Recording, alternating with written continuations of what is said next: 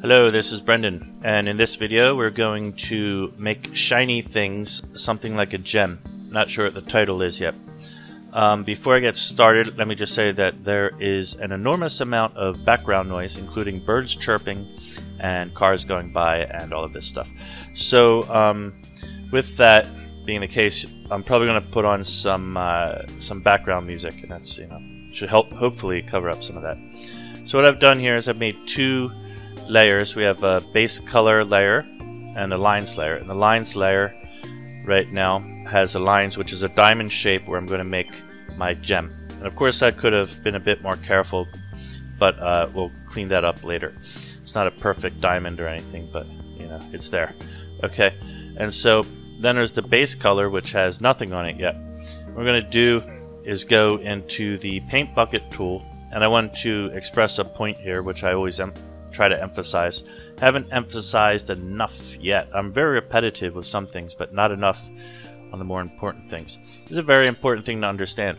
I'm on the base color now, and I set the paint bucket to fill hole selection. So you see it'll fill that color that I want, but it will also leave the lines layer, which is on top of it, untouched. That's good, and nothing will change that. That behavior is normal. But what if I want to be on a separate layer and just fill in the inside of that area there? Then I would need to go to fill similar colors and make sure that this thing right here, sample merged, underneath there, that checkbox needs to be checked. Now if that's checked, you can see it'll only fill in, it'll pay attention to the lines layer even though the lines are on a separate layer. That's very important if you're doing, well, let's say you drew a picture with just outlines and contour type of drawing, and then you want to fill in the color. You might draw a person or a cartoon, and you want to fill in their shirt, their pants, and everything separately without having to do all of the draw like that. That doesn't mean I don't do draw, and you don't have to do it like this. Some people prefer the painting or drawing type of technique, and that's fine. I actually do that a lot, but this can come in handy to save a lot of time. Actually, it'll save a lot of time. It's something to keep in mind. Now we're going to draw a gem. First of all, let me do something that might be a little bit more easier to recognize, and it'll be like a ruby color, right? So I'm going to get a nice bright, or something like just halfway saturated at least color. And I am doing this a bit off the cuff. I'm just kind of making this up. I've done it before, but it's been a while. So the point is to just have some kind of base color which isn't super shiny. It's what a lot of people would think, oh, I want to make something shiny, so I'll just make this super strong red and go in there. And that's wrong. That's actually very wrong. You will use that red later. You might want to use that later, but not at first. So actually I'm going to use it right now. But what I'm going to do is I'm going to use gradient. First I'm going to select this inside this lines area, go back to my color area, and I might even, no, I'm definitely going to make a new layer so we can keep it separate. And then I'm going to go into gradient mode. I'm going to go from foreground to transparent. So, and I'll choose radial. It doesn't have to be radial, you can do other. But I just want to blend in a little bit of that stronger color. And I want to do so from within that layer, not on the outside. That's weird. Did I accidentally? Yeah, I must have hit a key. Okay, so I should be selected inside now. Yeah. Alright. So now let me see. Yeah, it's going from foreground to transparent. Right around this area, let me hit the control key.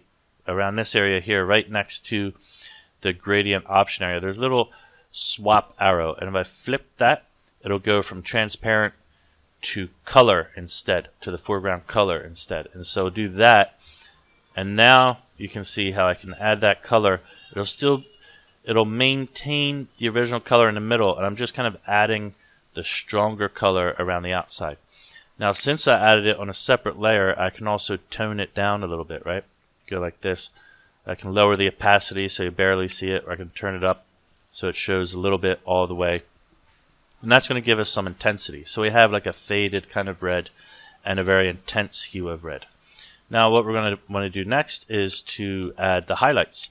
So I need to cut this gem. This gem, it looks kind of wobbly. Let me see what's the best way to do that. Let's take off my selection here with Control Shift and A. Hope to turn off your selection. And I'm going to go, let me see, I'm going to go back to that, another layer. I'll make a new layer for lines. What we can do is use a darker color here, right? A thinner pen. I'm going to go somewhere in here and I'm going to hold down Shift and Control at the same time. I'm going to have to go inside of it a little bit so I can cut it. If you hold Shift and Control at the same time, you should get some perfect angles, and you'll be able to know. Oh wait, but it's in pressure size mode. Let me turn off dynamics. You take off dynamics so that it doesn't do any fancy, it doesn't change the size of your pen while you're drawing. Another really good thing to do would have been to make some vertical, horizontal lines, make sure that's perfect, but I think I got it. I think I kind of nailed that. Doesn't look too bad. So let me select that area inside there. It should be rather perfect. And I'm going to go back to the base color. First, since I've selected the, whoops, I accidentally hit the canvas. Since I select the inside, I can hold Control I. So now it's on the opposite of the inside, right? Control I will invert the selection. So now I have selected everything but the diamond on the inside. So while I'm on the other layers, I'll just hit that delete key, and I'll go to the other layer, hit the delete key, and I'll erase all the other stuff. And so there I am left with a slightly wobbly diamond to begin with. I want to keep that selection right now and bring it in so that I can make some of the edges of the diamond. And so what I'll do, instead of doing a lot of work, I'll just go into Select menu here and go to Shrink.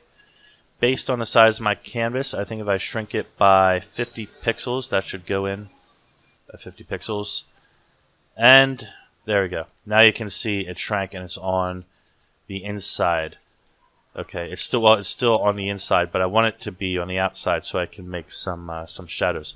So I'm going to hit Control I again, or you can go into the Select menu and say Invert, and you see it says there Control I. And so now that it's inverted, I'll make another layer. I'm getting obsessed with the layers. I would normally do this, in a different way. And now I'm going to hold. As you can see, now I can paint and make like shadows and stuff around here, and it won't bother the inside like that. But I want it to also not paint out in this area too. So I'm going to hold down the Shift key, and which layer has all the color on it? Yeah, on this color. Hold down the Shift key and select again, and so that will add the new selection. Oh wait, nope. I got confused there. This is a bad lesson, but good for learning experience. Control I. So I'm selecting the outside, then hold Shift with the other thing. Yes. Okay, so now you can see that's the opposite of what I want. So I do Control I. Okay. I made that way too confusing, but now you can see this is what I wanted, right? This is what I wanted. And so to make that much less confusing for you, if you're doing that, I'm just, having fun here. But if you're, actually trying to learn something, the way I did that was very confusing. Just understand that you want to select this inside area and the outside area, so you get basically the ridge of the diamond, and you can figure that out. I know that the point of this is not, even to teach that, so you'll be fine. You'll be fine. And it's good to see my mistakes. I think sometimes it's I don't like watching those videos where people don't make mistakes. It's really boring. As you can see, I chose sort of a bluish color, which is good. When people use pure white for light and pure black for shadow, it can be a little not so realistic in many cases. So I used blue, and yellow is a more of a realistic kind of sunlight, but it's got to be very, very whitish kind of yellow. And I'll put that up here. You see I have the light up here. I'll erase the parts I don't want. So we get the feeling that the light should be, over in this area here, and the shadow is down over here. And so you're starting to get the feeling of like a ruby kind of gem shape coming out there. Yeah, it's a little bit better. So just to add to that a little bit, because I can't feel the other two edges, I also want to make this side a little bit more shaded, but not a lot. Let me see what I can do with this. I'll grab lasso tool. I said from the beginning, I think, well, I am doing this somewhat off the cuff. I'm making this up as I go along, so I hope you're not going to be one of those angry YouTubers who says that I suck because... Well, go ahead and say that. I don't care. There's that. But those types of comments are annoying sometimes. Okay, and so... yeah, because I wasn't trying, this isn't supposed to be a tutorial anyway. So there's that. See how I can use the gradient again to come up a little bit. And again, we'll turn the opacity down just until I feel like it matches the other areas. And then, whoops, did I add something there? No, okay. So I want to merge a couple of these layers. I have this one, this one. Yeah, this is basically what I would normally call a shade, light and shade kind of thing there. I want to merge those because too many layers confuses me and slows things down in terms of memory. Back to the lasso tool here, and I'm going to do the same thing. Oh, that's a gradient tool. Got the wrong tool somehow. Okay, and I can still kind of feel where the edges are even though I removed a lot of stuff. Whoops. When you make a mistake in lasso tool in GIMP, you tell me if you know, but it seems that you can't undo with the lasso tool still on. So you have to start all over. Okay, so I'll go back to, I made an extra layer. I'm going back to the gradient tool. I'm going to add a little bit of gradient coming from the top like that with this one. Okay, good. And it should have less light on that side because as we said earlier, the actual light should be coming from over in this direction. Okay, so now with that all how I want it, I can merge again, and I'll have this one light and shade layer. And remember, we started off with just one color, and we did a gradient. That's what this lesson is, or video. That's not really a lesson, but this video is about is layers. So yeah, sorry I made a mistake with all that other stuff, but you can see the result that is coming out here already is starting to look nice with only like 1, 2, 3 layers. And how many tricks did I use? It was like 10 different things or something. Not too much work. Pretty easy when you know what you're doing. But I feel like we're not even there yet. We can take it even more, and especially if we know what we're doing. So I might even merge these layers. If I'm 100% confident, and I am, that I'm going to stick with these, I'm going to merge these layers. It makes life easier. So now I have all of that, basically everything I've done so far. Look at that, by the way. It's pretty cool. That's what happens when I take away the bottom layer, right? Okay, so I have all of that. I might leave these two separate because I can see there's something there. What happens if I play with the opacity on that? Yeah, there's a lot to be played with there. Alright, but I'm going to make a highlight layer. And everything I'm doing for this gem is also the same exact thing that I think you would do, or you should do, for like anything. And what I mean by that is like if you're drawing a person or a mountain or a house, just anything. You should start off with a base color and then add some kind of like, nothing is all the same color from head to toe. There should always be a little bit of gradient to things, and then you add layers. You add a light and shade, and then you're gonna have highlights, and then there's like texture and other things like that. Okay, so while I was talking there, I just made a selection of this full area, so I want to make sure I'm drawing only inside that area. And let me get over here. The new layer is this one, right? Yeah. Now I'm going to go with actual pure white. For a regular mid-tone to high range kind of light, it was okay to use a little bit of yellow, a little bit of color. But now I want to use some really really soft, really light in opacity white. And the reason for that is what? It's because actual light cannot be represented in two-dimensional drawing format without whiteness to it, or at least we should say it helps a lot. With all this stuff flattened down here, let me see if I can select this area. No, I can't. Not very well anyway. So I'm going to use the lasso tool again, and I'm trying to get this inner diamond. I want to make sure that it's a separate surface from the other edges, and the way that light affects this particular surface is going to be completely different from the other edges. So I want to isolate it. I'll give an example, and you'll see it when I do this. Let's go like this. Might make even one more layer. Yeah. Or let me leave it on this layer. We'll see what happens. Yeah. See that there? How kind of like it's just, you can tell when I do that. And let me remove that. Zoom in a little bit. Remove that that selection. See how that? Let me zoom out a little too. It's kind of a lot more realistic like that, because this edge over here is completely different from the surface on the front, right? They're two completely different edges. So you want the light, the way that light behaves upon them, to also behave completely differently. So that's that. I don't like the way that came out exactly. Wish the selection a little bit bigger. So I'm going to select and grow, and I'll grow it by 3 pixels, and I will redo that. I can also make a decision right now whether or not I want to use the radial, or I could go bilinear, for example. Let me show you that just in case.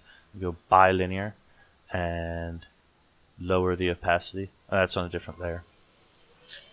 That is way too strong. I'm trying to lower the opacity. Let's try it over here. I'll actually, on the gradient opacity, you can lower it there too. It doesn't always have to be the layer itself that gets lowered. I do that a couple times. Watch how it comes out. See, it's a little bit lighter. See, there's a different effect. This bilinear effect like that. You could use radial effect. These are really important to play with the different effects. They actually have a square one, which might be suitable for this type of thing. Look at that. See how it makes kind of a diamond-like square? Depending on what you're making, that might actually be really, really useful. And that actually might make just perfect sense since we're doing sort of a gem. But I think that will give it more of a crystal look. And I'm going for a gem look, so it should be flawless. And I'm just going to pretend that there's a radial light somewhere. And I'm going to go a couple times with it until I get almost white. That almost white right there. That'll give you the sparkle and the shine. But since that shine is right there, let me come in with a big brush, and now I'm going to forget completely about, remember how it was important to separate the edges and the surfaces while you're shading? But now, in order to get a real sparkle out of it, I'm going to forget about all that stuff and let the light just go ahead and cover this whole area and sparkle out and shine like that. That's really going to give you an effect that the light is glowing, and the gem itself is glowing too.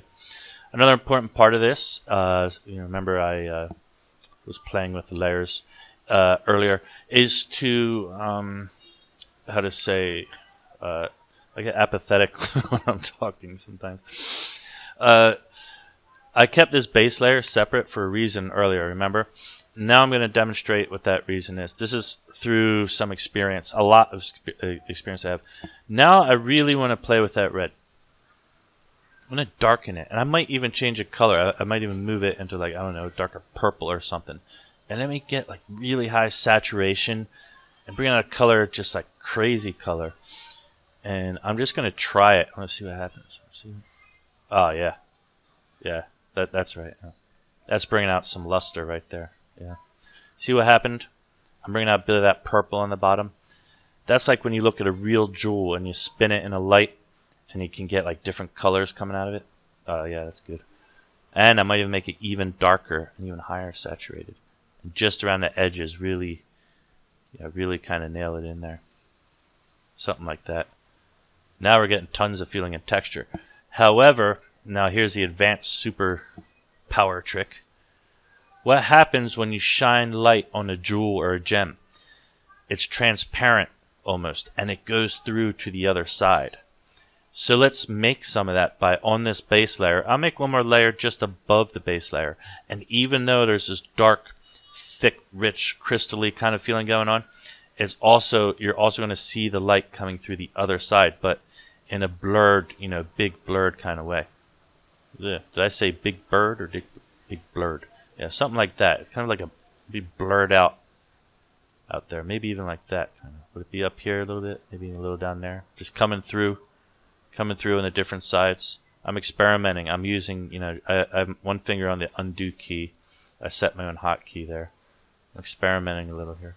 I'm feeling that this might be one of those situations where I'd only see it from that contained area.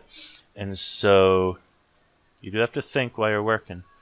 This isn't one of those, I planned 1, 2, 3 steps for you tutorials, and then you go and you can't, or you do exactly what I do, but later on you can't improve yourself as an artist because you're totally like, well, he showed me how to do one thing, but how do you do all these other things? No, I'm letting you follow me through on a thought process here. So let's try. That's way better, isn't it? What do you think of that? That's way better. And we can do the same thing down here. You have to experiment a little. And you might even be looking at what I'm doing now and say, you know what, if I was him, you know what I'd do? And to all the people who are thinking that right now, I applaud you, and I agree with you. Go ahead and do it. That's what I want you to do. Do what your idea is, not mine. We'll all try different things, and we'll compare the results. Now, last step. I did this on purpose. I gave us a slightly gray background, but if you really want the richness and color and shininess to pop out, what do? You put it in a darker room, right? So let's get dark. A nice dark color here. I could even do it with a gradient. Nah, just fill the whole thing right now. There you go. Look at that. Pops right out. See something missing right there?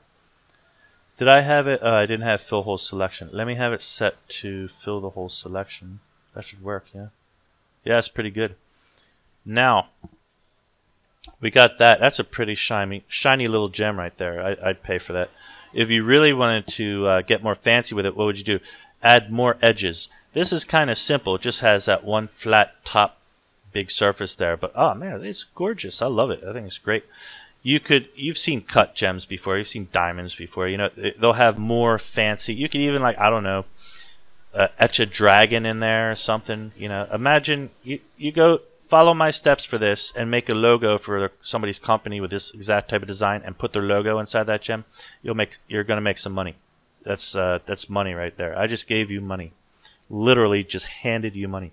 Okay, so look at this down here. You see the richness of the colors blending, and then the shine, subtle shine coming off right there. Man, that's great. I like how that turned out. I'm going to go ahead and live dangerously. Normally, we always want to keep our layers separately, or keep them separate. Or no, actually, you know what I do? There is a safe way to do this. I was going to say, oh, look at that when you play with these layers. Yeah, nice little surprises there. Here's what I'll do. I was going to live dangerously and merge all those layers. I got a better idea. Let me hide that background layer. I'm going to right-click on here and go New from Visible. What does that do? Well, here, I'm going to hide all the layers that I was previously working on. But wait, why is my gem still there? Because New from Visible creates a flattened, merged copy of all of the visible layers that you had. So I can hide the layers of the stuff I don't want to copy and just keep all this stuff open, right? And what it does is it makes a new copy of everything that's visible. Now I can turn my background layer back on, and I can just, with one click, I can play with this visible layer right there. As if it weren't beautiful enough, there's one more step here that again, everything here is experimental. I might end up just, I don't know, regretting this. This could be a useless exercise. We'll see what happens. And if that's the case, maybe I'll just cut it out of the video. No, I usually don't do that. I'm going to play, look at this, all these things in here, in the hue saturation dialog. Oh my god, what a lifesaver. You see up here, it's the second one down in the color menu. Hue saturation. Look at that. I could copy and paste this diamond. As a matter of fact, as a matter of fact, what am I going to do? I'm going to copy and paste this. This is great. Copy, because remember we did new from visible. So now I have I can copy and paste that one layer. It was all merged into one layer. And there's a button I'm looking for. I need to hit this. To copy and paste something, you always have to remember to hit that. So now I have 3 of the original gems on 3 separate layers here, like this. I don't know why this one is here. Let's move it. Okay. So let me take this, the first one I have here, and go back to that color menu, hue saturation. Look what we can do. Oh, that was the middle one, yeah. Just change the color. So easy. Just change the color like that. Oh, these beautiful colors. Gem. That's not enough, is it? No. We still play with the lightness. Make it a little bit lighter. Play with the saturation. Maybe it's a gray gem. Saturation means the amount of color. Look at this. If I floor it all the way to the top, you get like super color. Let me zoom in a little so you can see that. And some people might like that better. In fact, I know a lot of people like that better. I don't. I like more duller, softer colors. But that can be incredibly useful if you're making a game, something for kids. Let's leave that one like that. Let's go up to another one. Maybe this one. I think we're focused on the one on the right. And the colors again, hue saturation. First, let's play with the saturation this time. Let's see what happens. See how it goes totally gray. I put it all the way down, and then slowly, yeah, we go here. Wow. For me, that's way too strong. I just don't like that. I will be willing to accept this, like 75% up. But, well, I made it how I made it, which is about here. See, but now that I saw it so bright, I don't like it back down there. Yeah, up a little bit. Okay. And then you can also play with the lightness. If I turn lightness all the way up, obviously more light. All the way down, more of that. Leave that where it was, because my values were pretty good. This time, go for, oh, yeah, amber. Amber kind of look there. I really like that. I'm not liking the green. See, because I raised the saturation so much, the hues aren't coming out. Maybe that was a good reason why saturation can't be too high. I was liking that amber kind of look. I'm trying to get back there. That's not too shabby. I like that. Saturation a little higher. You play with it. You get it where you like it on your version. And this isn't like super realistic, right? They look like something. Now I feel like that red one has to raise up a little bit in saturation to match the other ones a little. Yeah, just like that. I'm going to go ahead and merge these, get them centered. So say merge down 2 times so they're all in one layer. And then the layer is going to be all out of proportion now, merged down. So I will also go, first let me move it. I have my hotkey set up for that. Get them about in the center. Just right about there. Okay, and then you can right click on it and go layer to image size so that your layer is not all over the place. And that saves memory and stuff. I know it's not like super important, but when you're working on big things, it's kind of annoying to have layers all over the place. There we go. There we have it. I think that's about what I'm going to do with this whole video. That's what I wanted to do. That's what I plan to do. Let me experiment making the background pitch black. Kind of interesting. Not too shabby. Wouldn't recommend it. Never use pitch black, really. Even if you look in the depth of space, there's nothing that's ever pitch black. But you can do stuff with the background, There's a lot of different things. I would definitely recommend, if you want to bring out that color and the light and the shine, then you put things in a darker environment, and it always brings that out. Oh, yeah. Which reminds me of the one last thing, it'll definitely be the last thing I'm going to do here, is to go ahead and make this visible. Let's see, colors, brightness, contrast, right, on the visible layer. I'm not going to touch brightness first. I want to play with contrast. Look at that. Tiny little bit of contrast does that. Bring it down. Tiny. What I do with these, all of these levers and stuff, is I see what happens when I go too far down. This is obviously too far up. Again, some people might like that. I don't. Play with it a little bit. I like what happened there. Actually, I might have lied. I said I said this was going to be the last thing. But after that, See how one little thing is like make a jewel? Starts off so easy, and it can turn into like an all-day project. I mean, literally. We haven't even started. Well, I could add grain. If you look really, really close at some gems, they should have grain into them as a texture kind of feeling. You could go on all day. So, but I just thought of one last thing. That really was the last thing, and I think, well, it's better. Let me go. I'll undo. That's how it was before. Redo. It's just richer a little bit, but for me it makes a difference. And I'm going to go to dodge and burn here. I forget which one is which. Okay, yeah, dodge means it's going to make it lighter. Dodge is going to add more shine and light to things, usually or hopefully without affecting too much of the surrounding color. Or I don't even want to say that. It's hard to explain. But you got to be really careful with dodge. Burn will make things darker, right? But it's kind of maintaining all of the values. If you understand what that means, it's just it's going to maintain the overall value of things, but it either lightens or darkens in a certain way. And while I have dodge on, I've also selected highlights down here, and there's an exposure bar. Put it real high up, see what happens. Well, I guess super bright.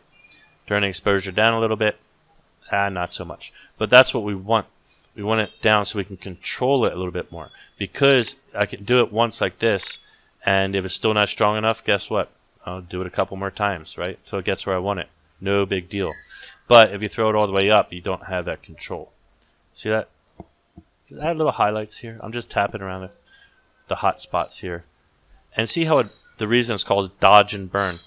Look at, here's the original thing. Is that original? Yeah, here's the original. You can tell it's still kind of computerized. You know, it's still kind of line by line. But when you do this effect to it, it kind of does that. It's almost like when you stare at something that's really shiny and it has that burning kind of sensation. You can feel the heat of it. And that's why this tool is really useful. I recommend it. I could also use it, lighten up different areas here and there.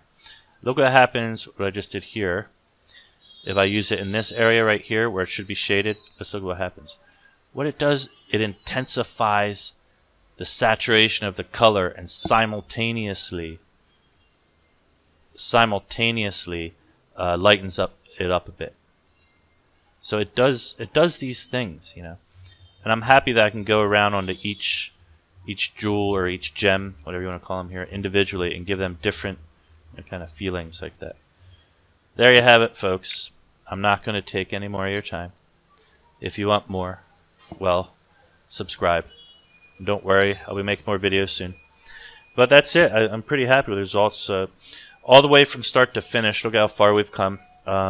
I feel as though all the tricks, I mean, you could have stopped halfway and still had a really good effect. But all the way to the end, all these little extra things like, you know, playing with the color panels, the saturation, hue saturation, and then all the way to the very end where I played with dodge, you know, starting off the way that we had separate layers. I should still have those layers. Let's go back here.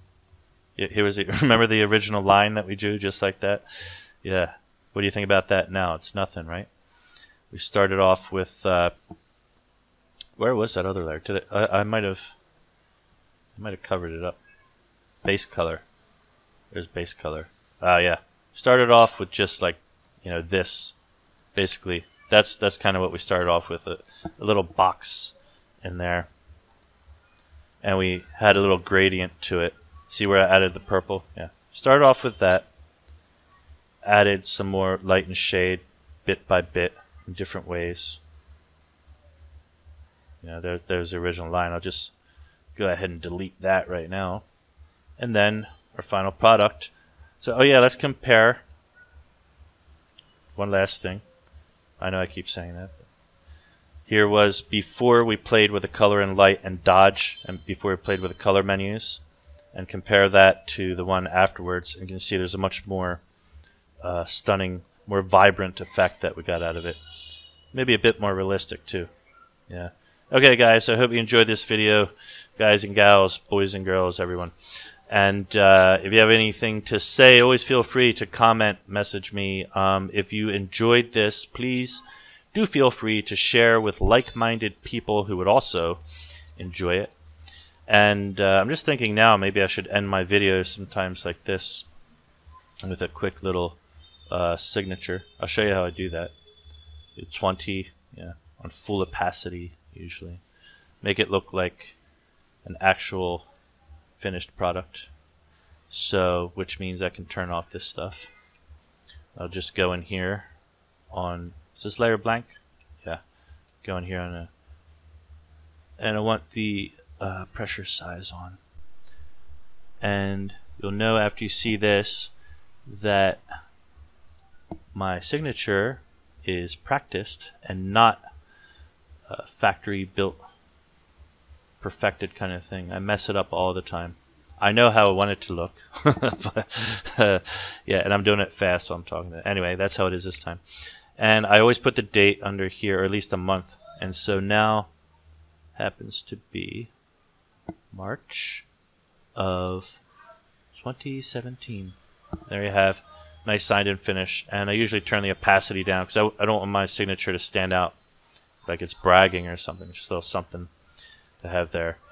And slide it off to the side, just like that. I hope you enjoyed. Share with your friends if you liked, and feel free to subscribe. I'll have a lot more videos coming out, and we'll see you soon. Take care. Have a good day.